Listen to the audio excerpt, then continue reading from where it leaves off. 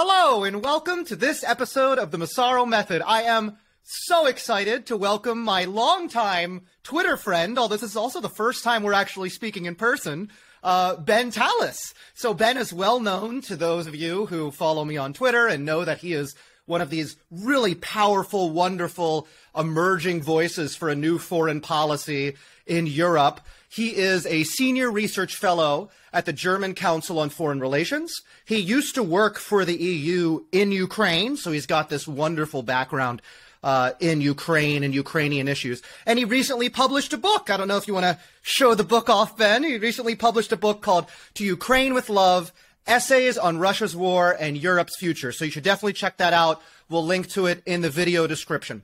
As usual, please like and subscribe. It gets these videos seen and helps the channel to grow. So Ben, wow, first time, here we are, and we're recording too. So this is the first ever conversation, we recorded conversation. Perfect. Hey, Paul, it's actually great to have a chance to chat finally, and especially after such great news that we had yesterday. It is amazing news. I mean, it is, and I want to, right at the beginning, give you and of course our friend Jessica, who's also been on the channel. I think you and Jessica have been just, in Germany, major advocates for getting Leopards to Ukraine. I mean, much of the idea originates with you and Jessica. I mean, it's just this is something that really came out of the expert community. I don't think it was being thought of at all within governments until it was like, oh my God, we can do this. This is where the tanks come from. And then the advocacy, months of advocacy, and now it's done. So congratulations. Huge congratulations. Well, thanks so much, Paul. You've been a huge voice yourself, and it's been great to have support from allies in all the NATO countries who have clearly seen what the right thing to do is, who've been able to back us up at the right times and make sure that the message gets through directly and also through their government officials to the German decision makers who eventually made this happen. And there's a whole community of experts here, as you rightly said. We can't name them all, but Gustav Gressel, William L. Burke, Minna Orlander, previously of this parish, now of Finland. And others you may not recognize without their dogs' heads on, but it is really wonderful to have worked on something for so long. We've been advocating for this since April last year, just after the Czech Republic and Poland first sent tanks. And to see it now happen is a truly great moment. It is simply amazing. So huge congratulations to you. Huge congratulations to the North Atlantic Fellows Organization, which has been, when the papers are written about this, the defense of Ukraine, NAFO will have a central role. Also as kind of a unique offspring of this war. I've never seen any kind of grassroots kind of online democratic presence like this in my life. So it's really wonderful. So again, congratulations. So let's go ahead and get to sort of some of the questions. I'm very eager to jump right into some of the recent kind of policy stuff. But actually, before we do that, Ben, just for the sake of the listeners, if you could give a little bit of your background, how you got into this, how you're a Brit, right? Just from the act. So how you ended up in Germany, how you ended up working in EU policy, and especially now that the UK has left the EU, and so on and so forth.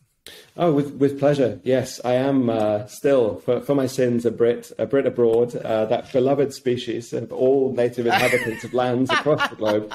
No, I've been in Germany about 3 years, working in various think tanks, research institutions, and in policy. I was working at the EU Centre of Excellence for Civilian Crisis Management in Berlin as well.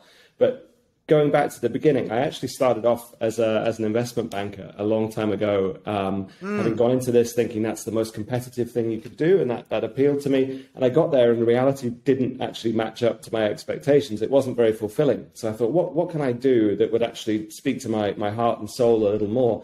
And I thought, I like what the EU's doing. I like this idea of spreading democracy and to help sustain the post-communist transitions that were such a big part of my childhood and youth growing up. Oh, yeah. So I went to work for the EU in the Balkans and then in Ukraine, and also saw the downsides of our involvements in those countries too, and how we didn't get things right. And I eventually resigned from my EU job in Ukraine because I didn't think they were doing enough to do the right thing for Ukrainians. I thought it was a very self-serving exercise. And I write all about that in, hate to say it, another book that's coming out soon. But after that, I went back to try and explore that dissatisfaction that I felt by doing a PhD. And it's that PhD that led to the book. And that continued my interest in Central and Eastern Europe. And I conducted a lot of research on the Czech Republic, Poland, and Ukraine, and wound up getting a job in Prague, which actually, by coincidence, is where I'm sitting right now. I used to work just around the corner here in the Castle District as a policy advisor to the Foreign Ministry, but also an academic researcher at the Institute of International Relations. And that really took me down the path of looking more and more at European security, its interactions with global security, and how that relates to democracy and values in our understanding of foreign policy. And those echoes now quite clearly come out this year. And it's really been able to be, it's been a great thing to be able to put that really hardcore into practice with regional expertise, plus a clear ideological focus born of analysis, and to meet like-minded people such as yourself to do it with. Yeah, I mean, that's been one of the coolest parts of this whole thing, right? Is realizing, wow, we're not alone. You know, exactly. those of us who see this paradigm as warmed over and ridiculous, it's like, oh my God, you know, there's a new paradigm to be made, you know, and that's certainly what it feels like right now. So you are in Prague, but you are based in Berlin, is that right? That's right, absolutely. Okay, great. So Ben, let me ask you kind of the burning question.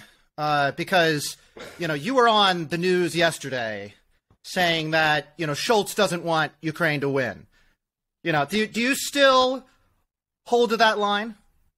Well, Paul, to be fair, that was the day before yesterday. That was the day before. The day before yesterday. Yes, I'm sorry. For me, I'm 6 hours behind in Washington, so I see it in the morning. You know, which you did all day. But it's true. I did say that, and it's been interesting to note since the announcement yesterday that everybody has rightly focused on the fact that this is great news for Ukraine, and the outcome is exactly what we've been asking for. We could see some more tanks. That would be even better. But it's been interesting to see some of Scholz's key supporters in the expert community in Berlin saying nothing has changed in the mindset. And that's an assessment I actually share. I mean, it's one that they say to reassure. It's one that might worry the rest of us, I think. Right. Because, as we know, it was great that the Leopards came, but boy, did they take their sweet time getting there. And that was down to one country in particular. We could say that others should have done things sooner as well, and that's absolutely right. But what I've called Germany's approach to this is moving at the speed of shame throughout the last year. Yeah, that's good. Because all the breakthroughs in German weapons deliveries have only come under extreme pressure. And let's be clear, that pressure has come from inside as well as outside. So it's not a case that Germans don't want this. It's a case that the Scholz Chancellery in particular, because they've been calling the shots as per the Richtlinienkompetenz, or the Chefsache, as it's known, the boss's stuff that he deals with, was called in by Scholz to say, I'm in charge of this. And so they've been the ones dragging their feet. And I absolutely stand by that assessment that they've done that. And I was trying to explain that. And it's been interesting. A lot of people have said to me, yeah, what I said, that actually Scholz, he doesn't want Ukraine to win, but he also doesn't want Ukraine to lose. Let's be very clear about that. This is not that Scholz is on Russia's side. It's not the case. But that actually what I said as to why that would happen has the explanatory power that other people have been looking for, which is that this conflict, should there be a decisive victory either way, has the potential to transform the international system. It's a system transforming conflict. And I don't think, and I'm not alone in this, that Olaf Scholz wants that. And I don't think he wants it because he knows he and his vision for government is not up to the task of then making the change that Germany would need to adapt to that bigger transformation. And I stand by it. I should show my hand a little bit here that I'm poking at you and having some fun, but I mean, I share your assessment. I mean, I do believe that the Scholz government was hoping and wishing for stalemate, was aiming at some kind of, and hoping for some kind of ceasefire, negotiated settlement, which of course would just be a, prolonging of the conflict, and ultimately has had to be kicking and dragging, forced every step of the way into kind of embracing Ukrainian victory. I love that, and I guess maybe I'll link it below, but this, this meme that's like German foreign policy, and it goes down with the flow chart, and it's like reluctantly change course. Like, we're amazing because we changed course, isn't that, and I mean, it's hard not to, when it happens, call it amazing, because it is. Yeah. It is amazing to have the Germans on your side. It is wonderful to see them come around finally, and I want to celebrate that always, but it is frustrating that it took this long, that it required this much circular reasoning, I mean, that it required at all this kind of crazy blackmail style standoff. Yeah, I think you put it very well the other day when you said that we shouldn't give excess credit to Scholz for taking this process hostage. And I think that it's hard. Some are trying to do it, but it is hard to paint this as the act of a master strategist who was after getting the programs and the Swiss ammo all along. I mean, it's terrific that it's happened. I'm not quite sure that was the plan from the beginning. And yeah, it is. I mean, this, as what you said, it is amazing to have Germany on your side. That's why we all care about it so much. We know what Germany can do. And this has been my point from the beginning about this, is the German contribution to victory for Ukraine, which is actually all of our victory, those who believe in democracy and the future of free and liberal ordering. We need Germany as part of that. They could contribute so much, and pushing to be able to contribute in line with that possibility, as well as with Germany's responsibility, historical to Ukraine and contemporary for the current conflict, as it played an outsized role in indulging the Putin regime, is essential to be able to live up to that. And that's also in Germany's interest. And this has been, I mean, myself, Minna, others have been on the receiving end of a fair amount of flack, to put it mildly, for being Germany bashers. There's nothing further from the truth. We want the best for Germany. I live in Germany. My daughter and my partner are German. Why would I be a Germany basher? There's no sense in it. It's to say, look, this is your interest, and it's in line with your values, and it helps all of us. Get to the party. Without a doubt. And I'm in the same boat. I mean, I lived in Germany for 3 years. I have a German host family. I studied German. I thought I was going to do sort of trade agreements and stuff like that. Whatever happened to trade agreements, right?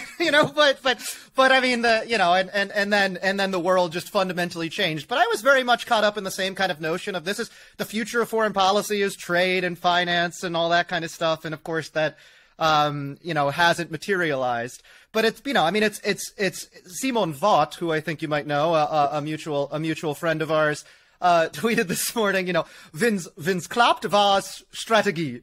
and that's kind of how I see it, right? I mean, if it works, it was strategy. And that's what all of the, the Scholz sort of, Scholz Versteher, I guess, the Scholz apologists are now saying, well, no, look, he was able to get Abrams out of America, and it turned out he was just a master 4D chess, and it's like, no, he wasn't. I mean, come on, but again, like, I guess I should levels of self-delusion there. I think totally.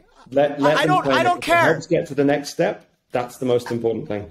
Absolutely, he should feel free to now claim as much credit as he wants, and everybody, because I don't care. The point is that we got to where we needed to go, and we got there through, I think you're right, the speed of shame. So let's kind of talk about shame. because that's like of great interest to me, because it does seem like shame has been the factor that has moved Germany. And I mean, how do you read that over the last, since February 24th, the shutdown of Nord Stream 2, the transfer of weapons. I mean, we've gone from 5,000 helmets not going to Leopards going, and it's largely been the product of shame. So why does shame move Germany, and how can we, I guess, more strategically use shame, even if that's going to be the grease that moves the German government? Yeah, absolutely. I mean, two foreigners talking about German shame is a very classic discussion to have that Germans absolutely love, of course. So I look forward to the feedback on this from my friends and colleagues around. Yeah, we're very uncontroversial in this show. Yeah, as we try to keep it very milquetoast. Yeah, but why is it important to talk about it, first of all? Because those delays have not been cost-free. Those delays can be measured in the cost of Ukrainian lives and Germany's reputation. And that's what has to change. And I think it's interesting to see that the shame dynamic, and shame gets a bad name, but it can be very productive, as we've seen.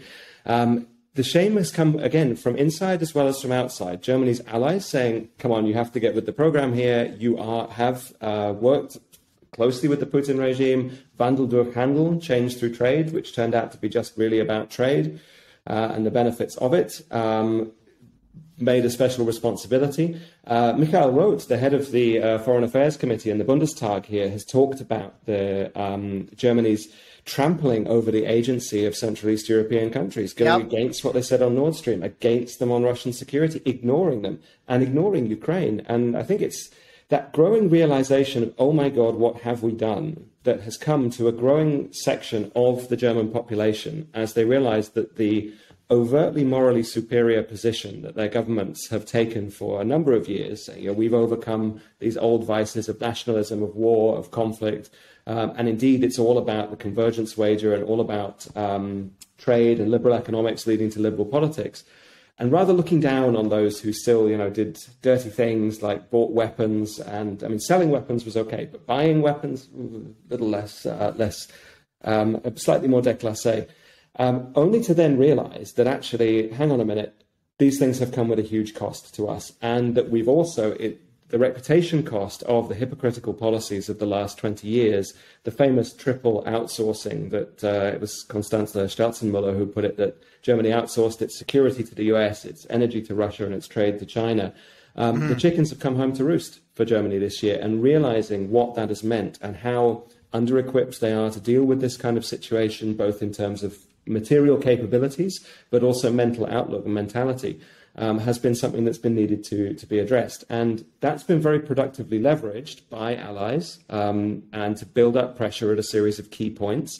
It's also been productively leveraged by actors inside. So in Scholz's coalition partner parties, the Greens and the FDP, they've put this to very good effect. Also the opposition, the CDU, have been able to do this as well, even though they were also responsible for a lot of the policies of recent years.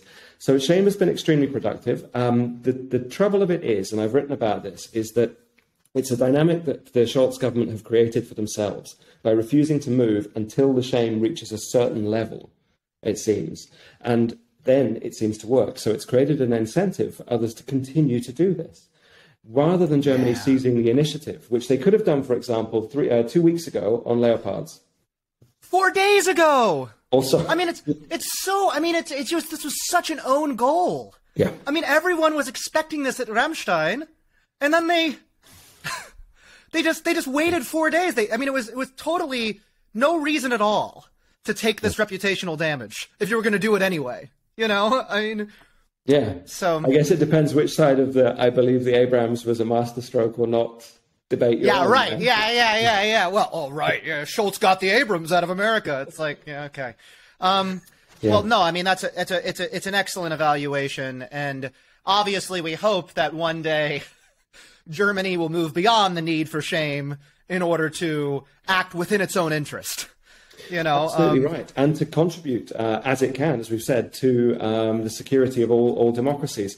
Now, this is where I think also the question as to, however great this step was, is it Germany really turning the corner? Is this now the Zeitenwende? That really does remain to be seen. But it's not all bad news. In other ways, Germany has actually moved faster. So on energy transition, getting off Russian gas, for example, building 2 new liquid natural gas terminals and finding the alternative sources to fill those within 9 months was an outstanding achievement. It was moving really at lightning speed, and that should be saluted. Yep, and it's great you point that out, because that just blew me away. I mean, it's a wonderful thing. Of course, never should have happened in the first place. But I mean, if you're fixing things, it's a big fix, and it went so fast. So it's a real achievement. So Ben, there's one last thing, and it's going to take a while. So it's it's not like just one last 30-second question.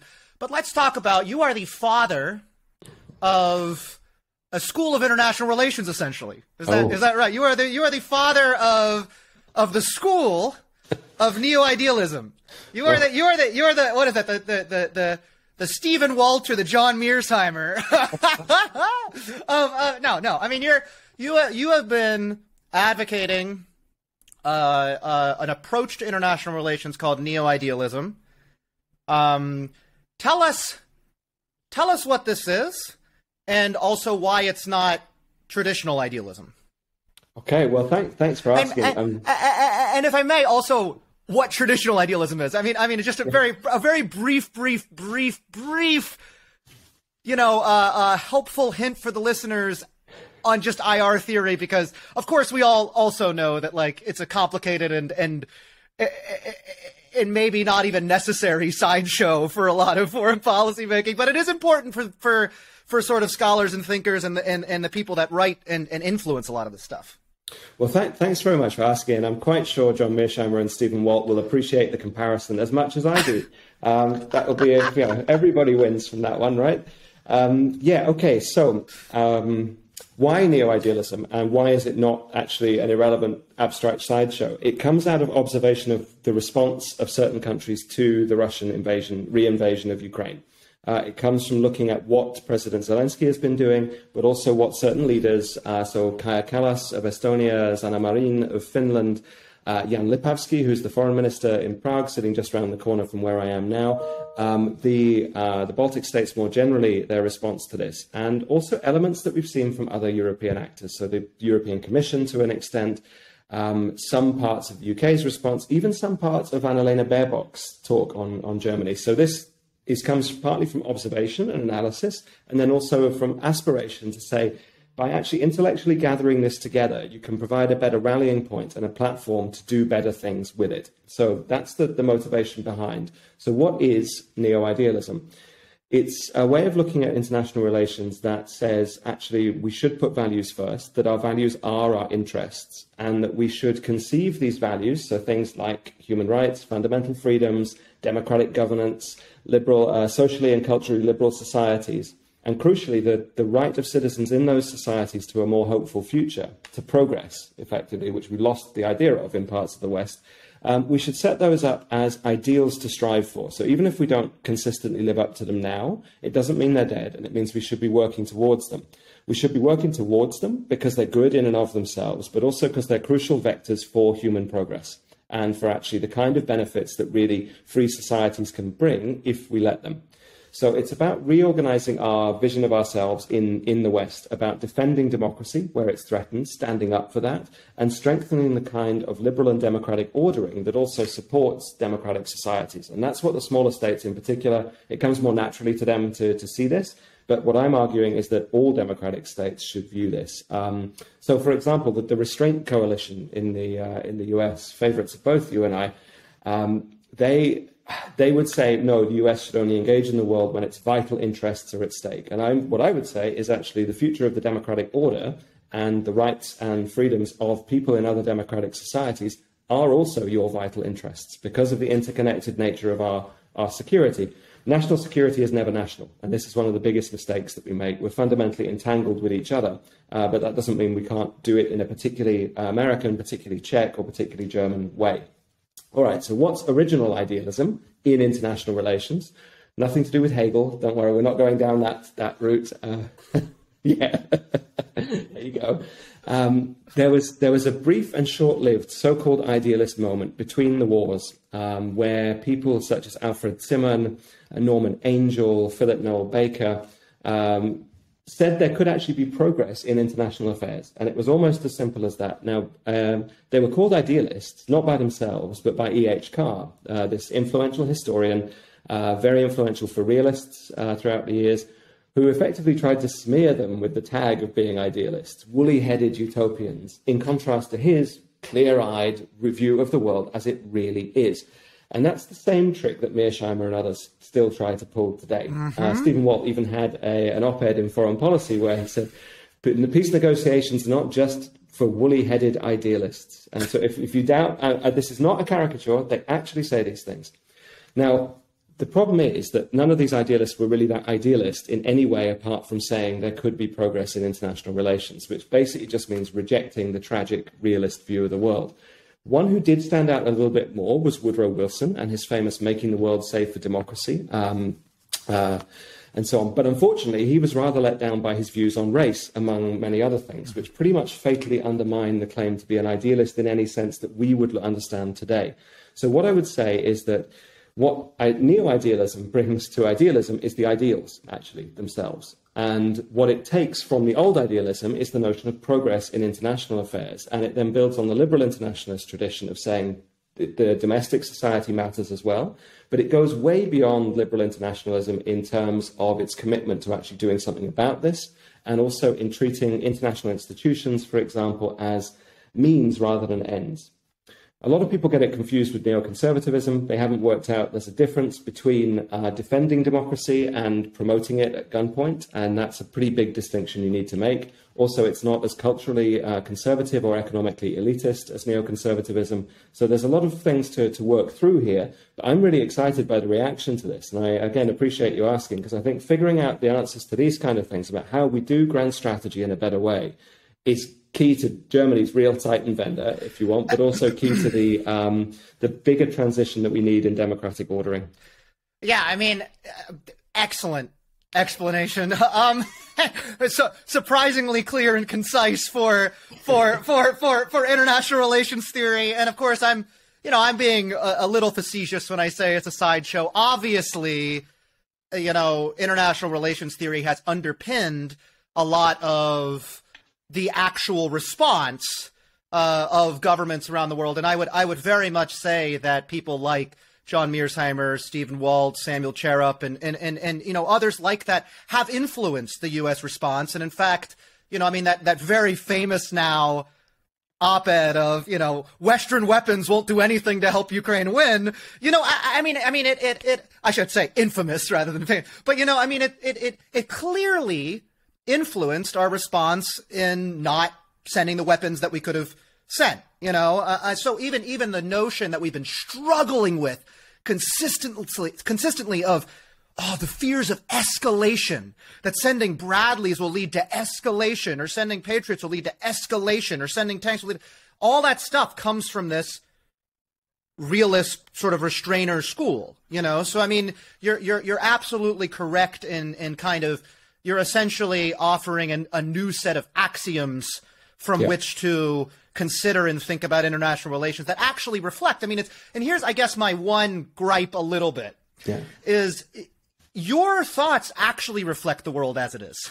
I guess I always have this issue that we've quasi-ceded the ground of realism to realists when in fact they're the make-believe ones. They're the ones that constantly come up with these abstract, academic, if we send javelins, Russia will use nuclear weapons. Right. It's like, no, what? What? Well, listen to yourself for 1 second. The greatest trick the IR devil ever pulled was letting realism get away with calling it self-realism. Absolutely. And there's a very good new book I'd recommend everyone to read by a guy called Matthew Spector, who's a brilliant thinker, called The Atlantic Realists, which will tell you the history of how realism got its name and why it's anything but. And I think if there's one thing I would take from that there are a lot I take from thinkers of all kinds, actually. I'm not a dogmatic person, but something I would take from one of the founders of neoconservatism, Irving Kristol, who said ideas matter because ideas determine how we perceive reality. And that's exactly what you've put your finger on there with how the realists have influenced policy while being completely unrealistic in this. And the reaction I've had from ordinary people who I've inflicted this upon on Twitter, as well as from experts, is actually, look, this is a different lens through which we can see the world, and it's a lens that can be useful in determining our strategic options. Absolutely. I couldn't agree with you more. I badly, and I guess the long term, the realists should be called short-term transactionalists or transactionalism or something like this, and the idealists should be called realists. Because they're the ones that are legit. Viewing the world for what it is. So that's my one. So I guess I'm sad we're sticking with the label idealist, because this isn't ideal. This isn't idealism at all. I guess I want to redeem the notion of idealism as well, of having something to strive for, something bigger than yourself, something motivating, and something that brings us together on a journey and as a quest, rather than saying this is the world completed as the realists have it. I'd say, this is our way to the world as it can be. And every step we take along there is not necessarily going to be easy, but it's worth it. And that's been the big lesson for me of this year, is how many people want to come on that journey. Yeah, something to strive for. Goals in politics, absolutely correct. That's a wonderful takeaway. It's been a horrific year, but at the same time, seeing the valor and the courage and the fighting spirit that's come out of Ukraine and that's been inspired in you and Jessica and other countries, and even seeing Germany make this transformation. I mean, it's given meaning to politics again. That's been very much missing in the West for a very long time. So that's an excellent point. Ben, thank you so much for coming on the show. You're an inspiration. You're doing really great work. Keep it up. I hope you'll be a regular. We'll come on again and continue to talk about this as we head toward Ukrainian victory in 2023. Yes. You know I will. I'm very much looking forward to the next chat. Great to talk today, Paul. Thanks for all that you've done, and keep it up. Speak soon. Same to you. Bye-bye. Yeah.